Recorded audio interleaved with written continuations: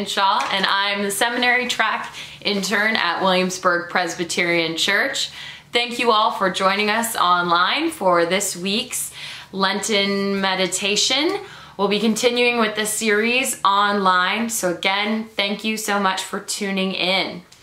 And I'll also mention that Wednesday evening from 7 to 7:30, when we would usually host the service, we'll be instead hosting an online discussion using Zoom. So it'll be a live discussion and we'll have discussion questions, but please also bring your own questions and your own thoughts, and we look forward to seeing you there. So again, that's Wednesday from 7 to 7:30 online. Now, if you will join me in prayer. Gracious God, we come together as a community of faith, concerned and confused. We bring with us our fears and our anxieties and our questions. We are surrounded by reminders that this world is often unfair and that people are suffering. We come to you praying for hope and for community, and we pray that your presence be known. In Jesus' name, amen. So today we will be looking at the book of Amos. So if you have a Bible handy, like I do, you can pull it out and turn to Amos. Be reading from chapter 5, verses 12 through 15. So feel free to read along with me if you would like. Again, that is chapter 5, verses 12 through 15. For I know how many are your transgressions, and how great are your sins.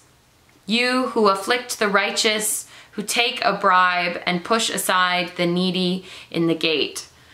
Therefore, the prudent will keep silent in such a time, for it is an evil time. Seek good and not evil, that you may live. And so the Lord, the God of hosts, will be with you, just as you have said. Hate evil and love good, and establish justice in the gate. It may be that the Lord, the God of hosts, will be gracious to the remnant of Joseph. This is the word of the Lord. Thanks be to God. So, Amos, one of the many prophets in the Bible. This book is one of the smaller ones, sandwiched between Joel and Obadiah, and it contains a collection of sermons and poetry in which Amos is telling the nations of Israel and Judah and many surrounding peoples as well that they're screwing up, and God knows it. He specifically calls out these nations for their treatment of the poor. Really, I should say mistreatment of the poor. He points out that the ancestors of these nations were also once poor and enslaved, just as the people they're mistreating in their own nations of the day. And then, just to add a cherry on top, he tells the people that God has given them so many blessings, and with those blessings comes great responsibility. And with that great responsibility, there is potentially great consequences. Now just let that sink in. At the beginning of Lent, my friend Mackenzie and I decided to do Lent together, because neither one of us is very good about giving anything up and remembering not to eat the chocolate for 40 days, so we decided we would do it together. Now, Mackenzie lives in Raleigh, North Carolina, and I live in Williamsburg, obviously. So we were brainstorming how we could observe Lent together at a distance. The irony is that we came up with this weeks ago, long before social distancing was a part of every person's daily vocabulary. What we decided to do was to reflect and to meditate on a number of themes. Mainly, what is Lent all about anyway? And so our first week of meditating and reflecting centered around a tangential question: What does it mean to have a relationship with God? And what is my relationship with God? Those are some big questions, and we just talked about it. We didn't reach any conclusions. I don't know if you can reach conclusions there, but it's great to just talk about. And so a little bit of backstory. Mackenzie and I became friends when we both worked for an organization called Cross Missions in Charlotte, North Carolina, which is my hometown. The thing that brought us together in this organization was the work that we were doing. Day in and day out, we were leading middle school and high school youth groups from across the country out and about in Charlotte to various ministry sites. And these ministries provide a range of services for people who are experiencing homelessness, people experiencing food insecurity, physical disabilities, a very wide range. So my friendship with Mackenzie, along with many other relationships I built that summer with my coworkers, with the visiting churches, with people at these ministry sites, those are some of the most precious relationships I have. And if I learned anything from that summer, it's that God's work cannot be done alone.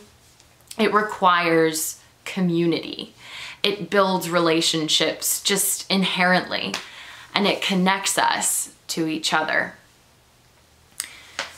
Now, we've all been told to self-quarantine, to avoid other people and avoid public places. So the question on many people's minds is, how do we stay connected? How do we practice social distancing, but at the same time make sure that we are not emotionally distancing from one another? In the midst of all this fear in the world right now, there are some people who are facing impending hardships that are not necessarily of the virus itself, but are the result of the way it's affecting our society.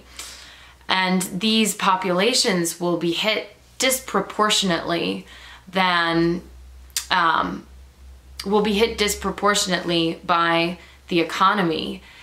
And these are the populations that are usually hit harder in times of great stress, whether it be a recession or whether it be a natural disaster. These are also the populations that Mackenzie and I were serving and working with through our work with Cross Missions 2 summers ago. So what about those people who can't work from home? Or what about those people who don't have a home to be quarantined in? What do we say? And what do we do? Well, lots of people are asking those same questions. And I've been so inspired in the past several days by the ways that people are coming together. Again, not physically, but coming together nonetheless as community to support those who are facing serious economic stress, those who are concerned about their mental health in this period of quarantine, and of course those who are concerned about COVID itself. I saw one article from BBC earlier today with a new word that's been coined in Canada. The word is caremongering. So caremongering is supposed to be an alternative to scaremongering. And the idea with scaremongering is that people are building up fear. The fear is just increasing.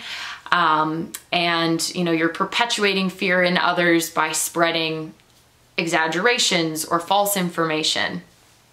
But the Canadians have said, no, we should have caremongering. And so caremongering, the idea is to instead spread positivity and kindness and encourage kindness and positivity in the world right now and in communities. This is an opportunity for humanity to do exactly what God calls us to do in the book of Amos, and that is to love one another and to care for one another. And the challenge is figuring out how to do this at a distance. So a lot of these caremongering efforts and groups are being set up through social media outlets, working online. And the whole aim is to provide support for at-risk members of the population. Although this term seems to mostly be in Canada, the idea is everywhere. It's across the globe. It's in the United States on the level of the nation and just at county levels and school district levels even. I mean, I have been blown away by the number of online educational resources that companies are either discounting or giving for free to students so they can continue their education. The number of people who are setting up food drives for local school kids so that they can get an extra meal for the day that they would otherwise get in schools. People who are going to the grocery stores on behalf of those who are otherwise unable right now. These are the moments that connect us. This is justice work, and this is humanity, and this is love, and this is God. These are also the moments where we find ourselves in relationship with one another. Amos tells us that our relationship with God is deeply intertwined with the way that we treat other people. And that is why it is so important for him to draw attention to these nations and to the way that they're mistreating their poor. In Amos, God is asking for us to do justice and also asking us to do it together. God asks us to engage with each other in making the world a better place for all who live in it. We are called to do good by a God who wants goodness for us. And yes, there's a lot of responsibility that goes along with that. And as we find our communities in the upcoming weeks, remember that these relationships are built in love and in compassion, not just for one another, but for a broader global community as well. If you'll pray with me again. Almighty God, we pray for strength and for creativity as we figure out how to help others in this unprecedented time of uncertainty. We know that you are present with us and that your love is with us. Guide us with this love so that we may nurture our communities and our loved ones. Thank you for the hope that you generously give. In Jesus' name, amen. Thank you again for tuning in with us. Know that you are so loved and cared for in this faith community. And again, to reemphasize, we'll be having that live discussion Wednesday evening from 7 to 7:30. So I look forward to seeing some of you there. Thank you.